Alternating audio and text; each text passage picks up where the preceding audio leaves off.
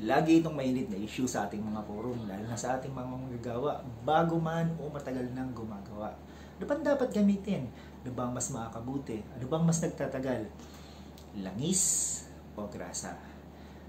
Napaisip ko ako na gawa ng topic ito dahil last time sa page namin ng mga magagawa ng washing machine at electric fan, napakahaba, nagtrending talaga yung topic regarding sa langis at saka sa grasa kung ano yung gagamitin. Bawat isa naman may kanya-kanyang punto, bawat isa may kanya-kanyang dahilan through their experience and through their judgment. Kaya ngayon, unahin natin para malinawan tayo. Langis o grasa? Ano ba talaga?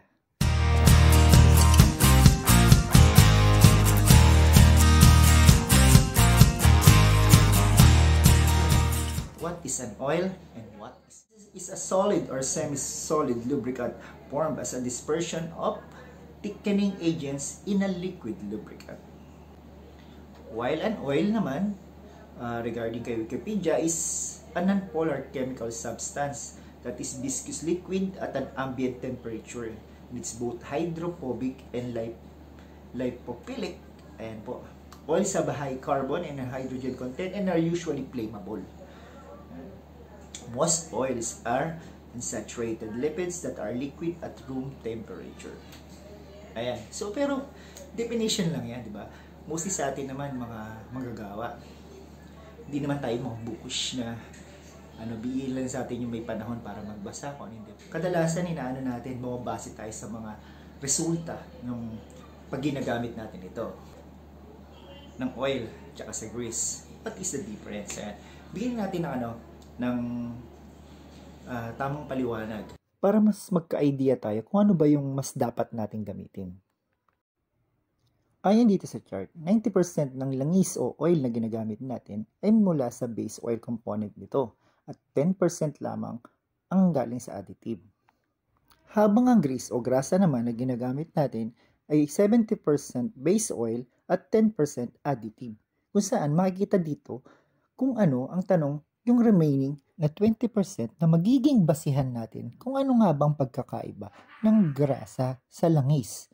Ito kasi yung component niya na nagpapabago sa texture o character ng dalawang lubricant na ito. Handa na ba kayo malaman mga kaibigan kung anong pinagkaiba ng langis at grasa? Thickener. Yan ang dahilan kung bakit ang isang cup niya mas naiiba sa oil. Talakayin natin yung mga factors na advantage at disadvantage ng dalawa. Number 1 is yung leakage. Pag ginagamit natin, ang disadvantage ng oil is mas malaki ang posibilidad niya na tumulo siya. Unlike sa grasa, na-stay put lang siya dun sa environment niya. Pinakamagandang example nito ay since pag naglalagay yung mga seal bearing. Yan. Dahil sa environment niya na silyado siya, mas appropriate sa kanya yung grasa. Nariripak niyon. Pag nakasiksik yun doon, dahil kung lang isang ilalagay doon, may possibility na tumulo yun. Magkaroon ng leak. Lalo na kapag umiikot na siya. Kung anong tama natin, dapat natin gamitin is depende sa kung saan ito ilalagay. Big disadvantage ng grasa is mas mabilis siyang kapitan ng mga foreign materials, which is ang alikabok or any dumi, dirt and dust. Na once na ito, pag kumapit sa kanya, dahil semi-liquid lang siya, para siyang cream, once na kumapit sa kanya, magiging dahilan yung para mas lalong lumapot pa siya to bigas in the future. So, imbis na maging lubricating agent siya, siya yung magiging dahilan para mag-stock up yung unit natin. Yan yung nagiging dahilan kaya nagkakaroon na ng build-up ng rust ng kalawang. Which is hindi applicable doon. Dahil yun, unang-unang factor is yung location, yung pinaka kung saan sa oil is yung bakit sa makina ng sasakyan natin langis ang ginagamit. Kasi one advantage ng oil to grease is tinutulungan niyang mapalamig yung unit natin. May cooling effect kasi sa machine natin yung langis. Tumutulong siya para i-disperse yung init na nakikreate ng makina through friction kapag gumagana siya. So, isang malaking bagay yon na nagiging pinakamalaking trabaho ng isang lubricant. Is yung mas mabawasan yung friction. At pangalawa is yung malesen yung temperature ng machine na ginagamit natin kung saan natin ito in-apply. So, direktahin natin. Ano bang mas tamang gamitin? Sa dalawang example ko, ma-realize nyo na dahil sa component niya, yung character niya as a grease, na semi-liquid or parang cream na siya, at doon naman sa langis na liquid base siya. Kasi ang liquid, isang advantage niya is pwede mo siyang i-transport. Pwede magkaroon siya ng isang container na kung saan parang sa braking system ng mga sasakyan natin or ng clutch, pwede siyang dahil liquid siya, nata-transport siya from one canister to the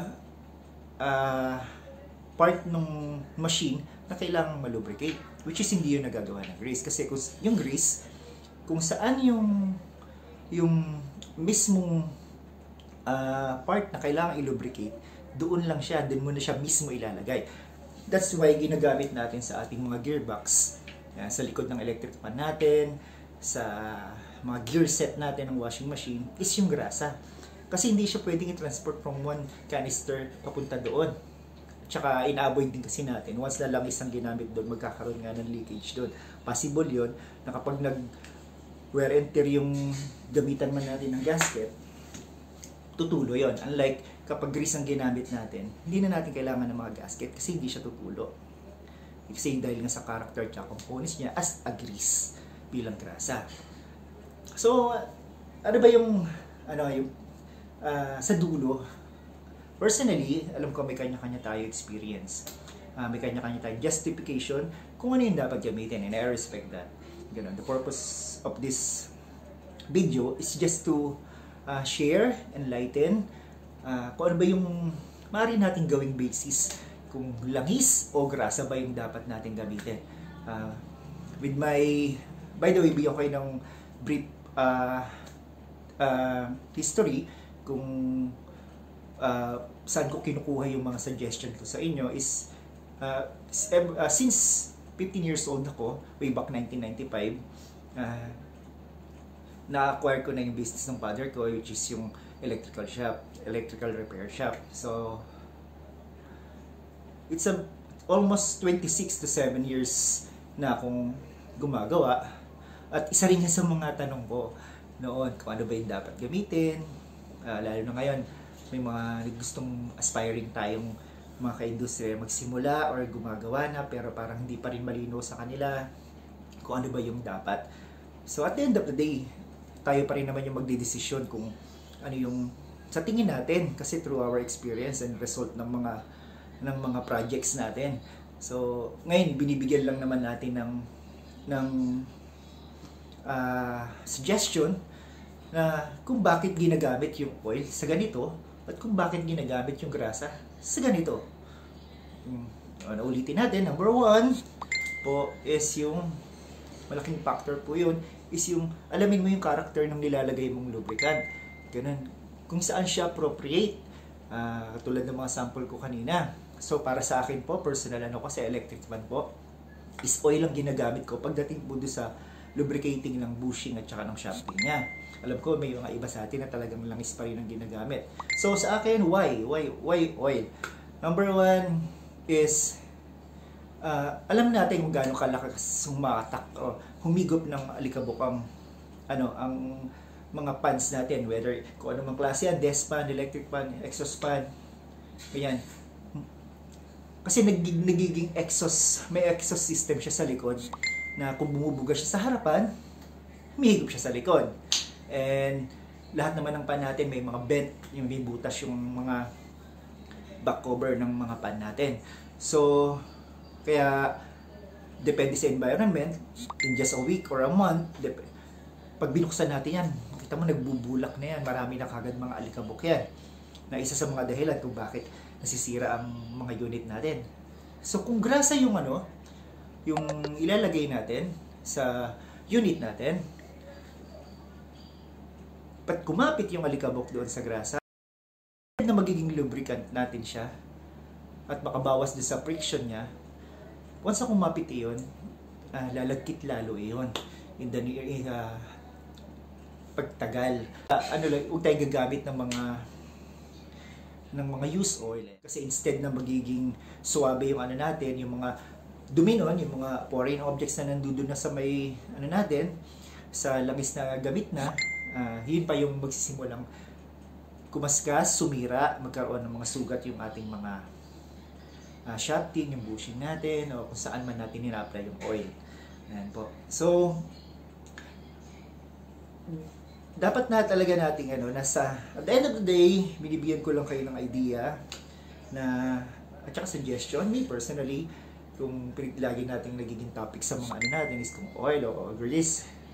I respect kung ano man yung through your experience, it's up to you. Ganun, bali, ito namang natin is just for sharing yung mga knowledge natin para makatulong. So ayun, langis o grasa nga ba? Anong kailangan? Anong mas maganda? Sa akin personally, oil.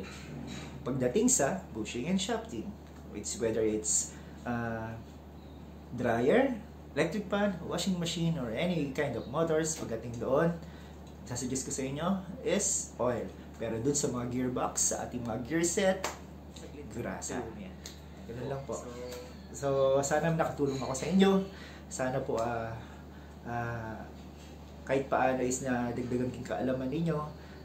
Kung sakali po nagustuhan nyo yung video, kalimutan mag-click and subscribe po para mas lalo pa tayong ganahan sa ating mga susunod pang video. Kung may mga gusto po kayong suggestion, comment, sana wag nating pagtalunan, pagsaluhan natin, dahil isa lang po yung industry ang ginagalawan natin. Alam ko mas marami pa dito yung mas matagal sa akin, mas marami pang kaalaman, pero hindi tayo kailangan magkompetensya, magtulungan po tayo. So, kahit ko na sabihin sa inyo, like sinasabi sa dulo ng vlog ko, lalo na ngayong pandemic, mag-ingat tayo, keep safe, and always pray. God bless to everyone. Let us work as one industry, with unity. Okay, till my next vlog. I'm Marty of Marty's Electrical Shop. Bye.